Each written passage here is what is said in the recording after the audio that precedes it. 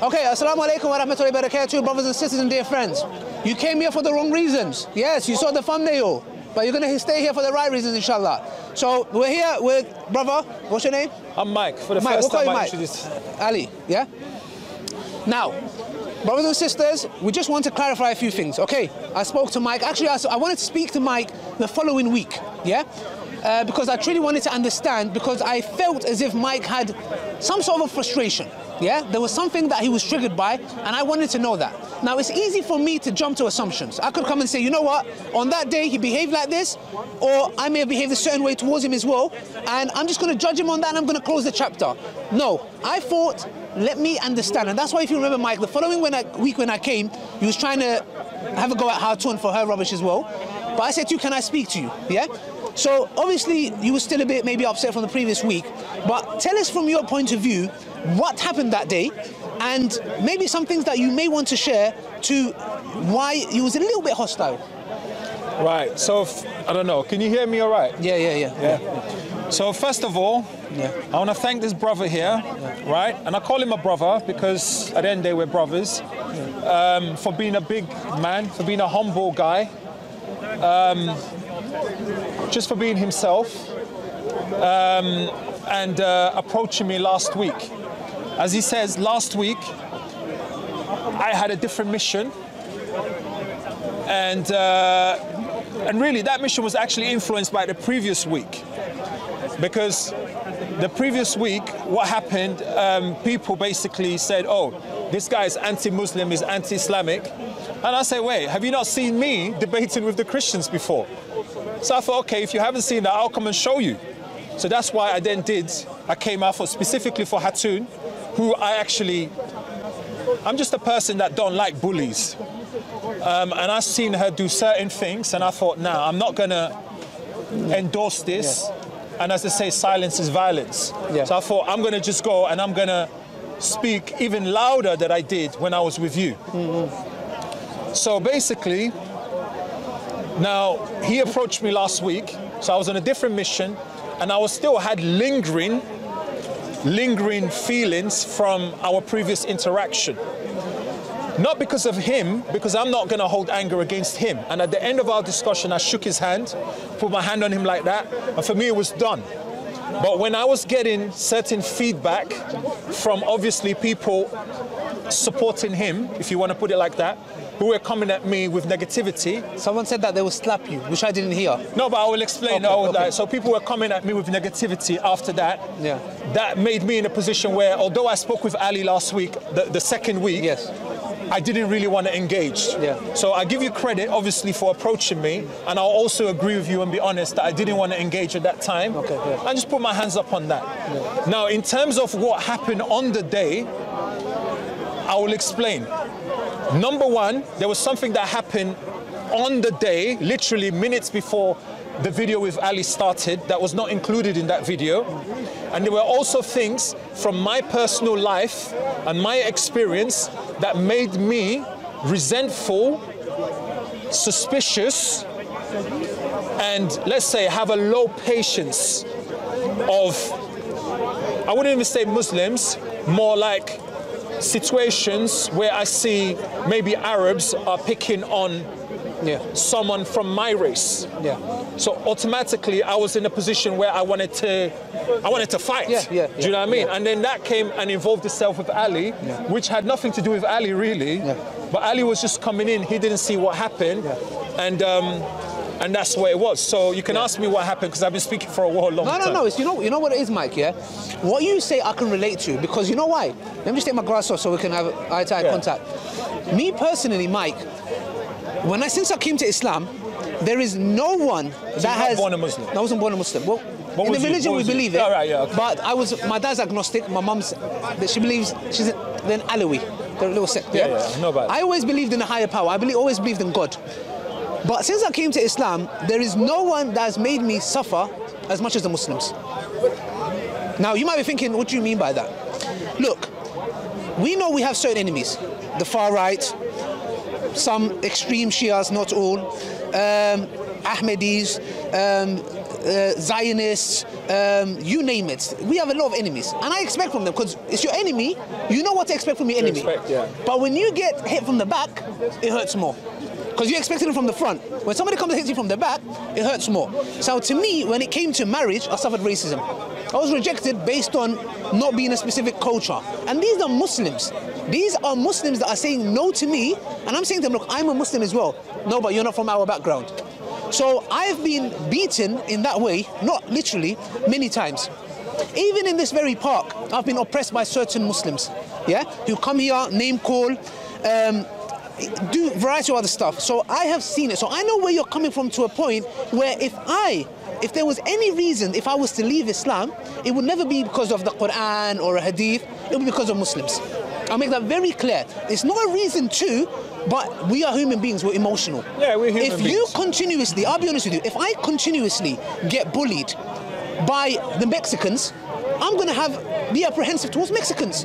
I'm not going to have tolerance towards Mexicans. I have to be real. I don't give a damn. Allah says in the Quran, speak the truth, even if it's against yourself or your kin. You know what that means? That means if I know my friend came, and my friend is my Muslim brother, let's say, and I know him for 20 years. If I know he's wronged you, I will tell him, brother, you're wrong. I don't care if I know you. I don't care if you're my Muslim brother. I don't care if my mom and my family know you. You are wrong. Because this is justice, and we need to uphold justice. So when you came to me, and when I saw that, obviously I didn't know the full picture, and I have to blame myself, because at the end of the day, I came shouting as well, if you remember. Yeah, I came shouting, if you remember. Do you get it? What happened is this, let me just speak quickly. And there is a video of the entire incident. Yes. So what happened was Lamin, yes, who I'm going to apologize to as well, because I disrespected him. Yeah. I called him names. Yeah. Lamin was debating another man who's like Jamaican. Yeah. He was not the most, he doesn't speak like you, for example. Yeah. Maybe he doesn't even speak like me. Yeah. He was struggling to actually speak words, let alone to speak his opinion. Yes. He had a bit of a stutter. Yeah. And what I saw from standing and watching them, it was never my plan to get involved. Yeah. I didn't come there to, But you saw Muslims bullying him. Yeah, I came, and there was two black people surrounded by a number of people, a group of Muslims, and a lot of them were Arab people. I'm just guessing, because they look like Arabs. And what I saw was, from me standing in the crowd and people not knowing that I wasn't an Arab, people thinking that I was one of them. We're all one and the same, don't get me wrong. But I heard people mocking him. So while he's trying to, Lamin asked him a question, he's trying to speak, they're shouting him down, they're not letting him speak. That was number one. Number two, when he started speaking, he was stuttering, and people started mocking. Like, and I'm thinking, what is this? Like, do you understand? And then number three, they started mocking his accent. So those three things together triggered you. You could see the video. I'm like this. Like, because I'm not gonna lie. I've defended people from all backgrounds. You told me about incident in Don't want to say where it was. Okay. But listen, I don't need to, people know me. A lot of Muslims know me. A lot of Muslims in London know me. I have Muslim family, Muslim friends. When I was on the street, I got a lot, they call me Gangster, I got a lot of Muslim people that know me. And they know what I'm like. I defend, that's just who I am. But same way you would defend a Muslim if they were being bullied, same way you would defend anybody, but especially a Muslim if they were being bullied by other people, it's the same way. Unfortunately, I cannot change my skin. I am what I am. Even if I said, oh, I am whatever, I'm still going to be what I am. So when I'm there and I'm watching a black man being bullied and he cannot defend himself, at some point I'm like this, and then the next minute I didn't even plan it, I don't know what happened, I just stepped in. And I straight away, I said, listen bro, stop, you don't need to keep talking. Because basically people are bullying you, you don't need to keep trying to justify yourself. Let the man who is grilling you justify himself. Because right now, as far as I'm concerned, what I said, he's a black man performing for an audience of Arabs, and he's bullying another black man. Those are my words. That's how. So what you then came in, at that point there was a commotion, and then you came in not knowing what had happened, and you invited me to come over. That's definitely your fault, because you could have asked me what's going on. I apologize for that. So from there, me and you went into another discussion. We went into another discussion, but that discussion, we moved from one location, we moved to another location. By the time your camera people set up the camera, by the time they put the mic on me, they had no context. 5 minutes had gone. So 5 minutes physically, I'm not like anymore. But inside of me, I'm still steaming. I'm still steaming. So physically, I'm not angry no more, but psychologically, I'm still heated. So as soon as we started, I just carried on from where I left off. But you did not. This is the disconnect. You did not carry on from there. You were on a complete different wavelength. So I had a lot of hostility. I'm not going to lie, hostility in that moment, because I was burning because of what had happened. Now, why was that burning because of what had happened? Exactly like you said, I'm not going to go into details, but I've had my experiences of deep racism with people, I would say, from a specific region. And you're probably right. And that made me have that hostility, and that's what made me in that moment react the way I did. No, man. So I want to apologize to you. Like I already apologized to you off camera. But I want to apologize as well. I want to apologize to Ali in front of everyone for, number one, coming at him with hostility that had nothing to do with him, because this guy didn't do nothing to me. He was, the only mistake he made, he didn't ask what was going on. So I want to apologize sincerely to Ali. I did also come and shout as well, which may have left a bad taste in your mouth about me. No, I ain't even going to lie. If I have to be honest, I just thought you was their captain. I made an assumption. I made a stereotype. I thought you was that. It's not even about, it don't matter where you come from. That's not the point. What I'm saying, I just thought these people that we're doing that, we're doing that because you're encouraging that. I made a lot of stereotypes. I made a lot of stereotypes. I'm totally against that. So in that moment when we was actually debating, whatever, we were having a conversation, I didn't even really want to debate, because I was just like, more like, I was just continuing the argument. So when, at some point, someone, you gave me an example as to why Christianity and Judaism did not come before Islam. And then I reacted by saying, "Are you dumb?" I said that. Straight away, someone is like, "Why are you talking? Just slap him!" Like, I didn't hear that, by the way. I didn't hear that. If you see the video, you can see how it went. I know you didn't hear it, but you can see it. I want to correct it. I just want to correct certain things. So I think that's when you said, "Touch me." And then I was like, then I said the wrong word, and I was like, "Don't tell me that S-H-I-T." I said that straight away, and then I was like, "I wish someone would touch me." Because at that point, from when that was said to me, it became a different thing. Ali, I'm sorry. From that point, there was no more conversation. It became like, I wish someone would touch me, and then we can just have a party with it. Like, unfortunately. And then during that, I said, "Oh, this is my city." Obviously, listen, I'll tell the camera, I don't know Jack, I don't know nothing in this city. So this ain't my city in that sense. All I mean is, if someone's going to hit me in this city, there's consequences. I'm not going to walk away from it. That's all I mean. 100%. So, without longing it out, I just want to apologize again to Ali. No, it's okay, no. I want to apologize to everybody. I want to apologize to all the Muslims for coming across in that way, because that was not my intention. And as I say, I got Muslims in my family that have spoken to me, and they said, "Look, this behavior is not what we raised you like. It's not what we expect of you." Right? I explained to them why it happened, and they said, "Look, we know you, and the truth is this happened because of resentment you develop of what has happened to you in the past." That's sad though. Right? And it's true. So I just want to apologize to Ali. No, 100%. I want to apologize to everybody. And, that's all I can say at the moment. Thank you, Mike. I apologize as well, because at the end of the day, sometimes we do come to the park and we have this, like, because it's chaos here, stuff happened, we have pre-assumptions as well, where we're thinking, okay, that person shouting, he must hate Islam. And it's not always the case. So I did come shouting back at you when you was having your first argument, which I do believe left a bad taste in your mouth. You thought I was the leader, etc. I'm against that kind of attitude of taking the mick out of someone because they're stuttering. But anyways, look, I really appreciate your humbleness that you've come and apologized, and I apologize as well if we've wronged you.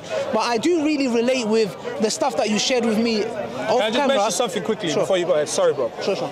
Now, on the subject of shouting, and I explained, because last week there was another brother, Muslim guy, that wanted to fight me, because he said I was shouting, and by me shouting, I'm being disrespectful to the Muslims. And the way I always go away is I do something, or I'm involved in something, and then later on when I calm down, I start to break it down like, why did that guy say that? It's not because in the moment when he said it, I said, come on then, let's go for it. I was all, but later on, it was bugging me. I said, why did he actually say that sentence? And I realized, look, I speak loud. It's how I speak. It's because of my background. I'm Nigerian, right? I'm raised in Nigeria, and this is how we communicate, especially if we're having a debate. It's not because we hate you. It's not because we are aggressive. It's just that we want to show you that we really believe what we're saying. So as I'm speaking, like the brother said, why are you passion? The guys, well, why are you shouting so much? You're being disrespectful. I'm not being disrespectful. There's no bone in me that is disrespectful or hates anybody. As soon as I left you, it went out the window in terms of like deep anger. Obviously, when I started getting threats or in person, online, then that keeps in me a certain energy that I am in fighting mode. But unfortunately, it's just something I want us to be an example to everybody 100%. to show that, you know, 100%. we lead with love. No, exactly. We lead with love. You know, and I will end on this, that, you know, the Prophet Muhammad, peace be upon him, he said, I only came to perfect good character. And this is why I tell you, one of the biggest enemies to Islam are Muslims. I always say this, and I'll say it again, because our attitude and how we deal with people, sadly, it causes people to have resentment. I'm not saying all the time, but sadly, as Muslims, the way we conduct ourselves can be arrogant, can be dismissive, can be like in a certain way where it leaves a bad taste. If I was not a Muslim and I went through what I went through, bro, I'll be honest with you, man, I would have a bad resentment towards Muslims. This is not correct, but it just shows us that how individual, all of us have a responsibility. And I'll just end on that note, brothers and sisters, inshallah. Everybody, subhanallah, look, if somebody owns up to their mistake, that is a big thing to me. Do you get what I'm trying to say? And we should all learn from that. And with all this death threats and this nonsense, whatever it may be, we should stop this kind of attitude and learn from one another and take this video, inshallah, as a reminder for us to fix up, because we have emotional impact on individuals, how we treat them. So inshallah, that's it, Mike. Thank you, man. It's a pleasure. We're always going to have a relationship. I always do. Look after yourself. It was a pleasure, man. I really appreciate it. And brothers and sisters, hope you enjoyed this video. Please share it, because I think so people can now understand the context, what exactly happened, why it happened, and we can learn from that, inshallah. And we'll probably see more of Mike on Salam Corner. Till next time, assalamu alaikum wa rahmatullahi wa barakatuh.